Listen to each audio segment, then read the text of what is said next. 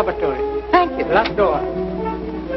Oh, Harrison, you take care of this. I'll go and find out the truck. Oh, yes, honey. I'll look after everything. Well, now I've got to get these bags out of here right quick. Well, what are you staring at? You jumping all over town? Here, take the suitcase.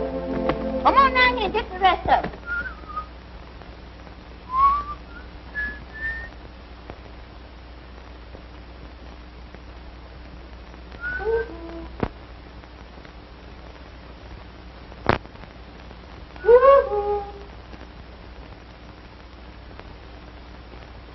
Is it you?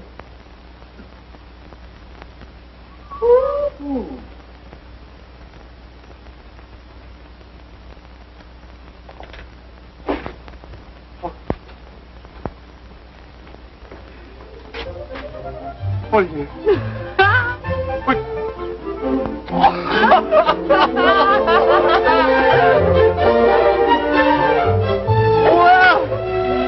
What are you doing in my noise? John, I'm not dead.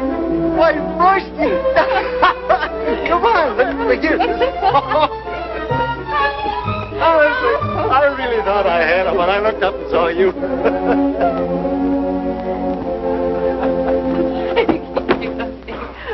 There's only one bedroom. We took it. Were you going to stay a while? Well, I expected to. Didn't you get my letter? Not yet. Well, I mailed it over 4 months ago via the China Clip. Did it?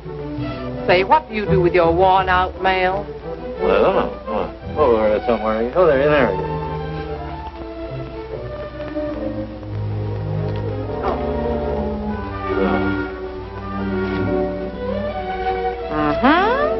Oh, I'll read it right now. Don't read it now. Wait till after dinner.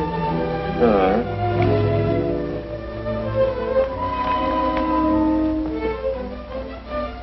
Is there going to be a nice moon tonight? Huh? I mean something really spectacular. Well, I don't know. Why? Something tells me I'm going to need it.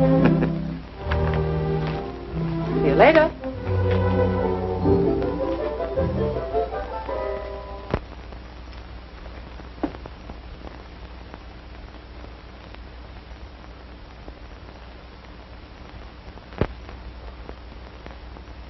Hey, honey, you gonna stay in this room with all them microbugs crawling over you? I don't think they'll bother me, Harrison. Oh, now, if that don't get it, You know, I don't think he has the slightest idea why I'm here.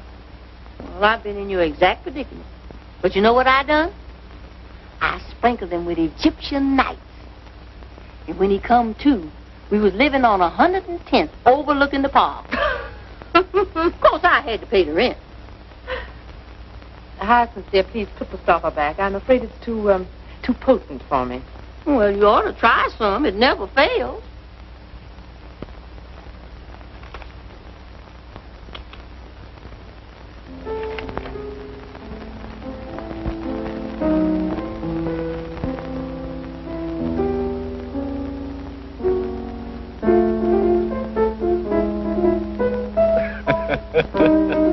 Just remember putting any gags in the letter? Oh, I'm sorry, dear, only you. Funny. You are. You're an adorable idiot. Listen, darling. Getting married wouldn't make either one of us happy. Why not? Why not? Because it just wouldn't work. You've been saying that for the last 6 years, and I've never believed you. The whole thing is so typically you. There's a war on your board and what to do. So in your typical Roycian manner, you travel 10,000 miles. Well, all right, 12. You come crashing in here and you upset my peace of mind just because you want emotion roots. And bingo, I'm it. You know, you wanted to be a shining light in the medical profession once. You studied for 12 long years to get there, and then you threw it away. Just as you'd throw me overboard when some new idea struck your fancy. You're wrong, Jan. Thank you. I'll stick to my berry bugs, and you can... I can what? Well, you can... Listen, there must be dozens of men that'd be crazy to marry you. I'm not quite sure just what that means. Oh, well. Well, why don't you go back home to the Central Clinic? You want to do something. Plenty of work there, I understand. It's deeper than that, Jan. I want to belong somewhere. I want somebody of my own. Somebody who'll be glad to see my silly face coming through a door just because it's my silly face. You're the only one I ever felt that way about.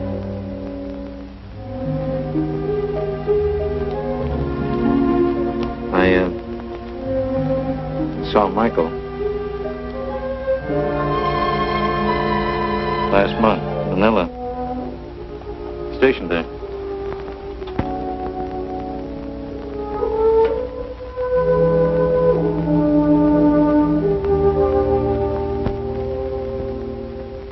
You see what I do?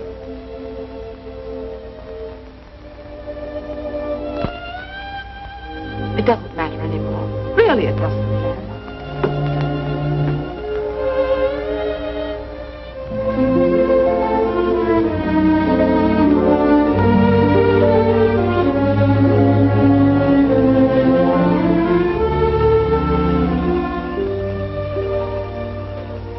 Free now. Wife's been dead 3 years, you know. Let's not talk about him. Let's talk about us. We can't, Royce. He's right here with us. That's why you've come to me, Royce, because I'm his friend. I'm just one step nearer the thing you really want. Michael. That isn't true. It was always Michael. It's why you studied medicine, so you could be near him. Why you threw away your career, because he married someone else. You're too intelligent to start playing games, you know.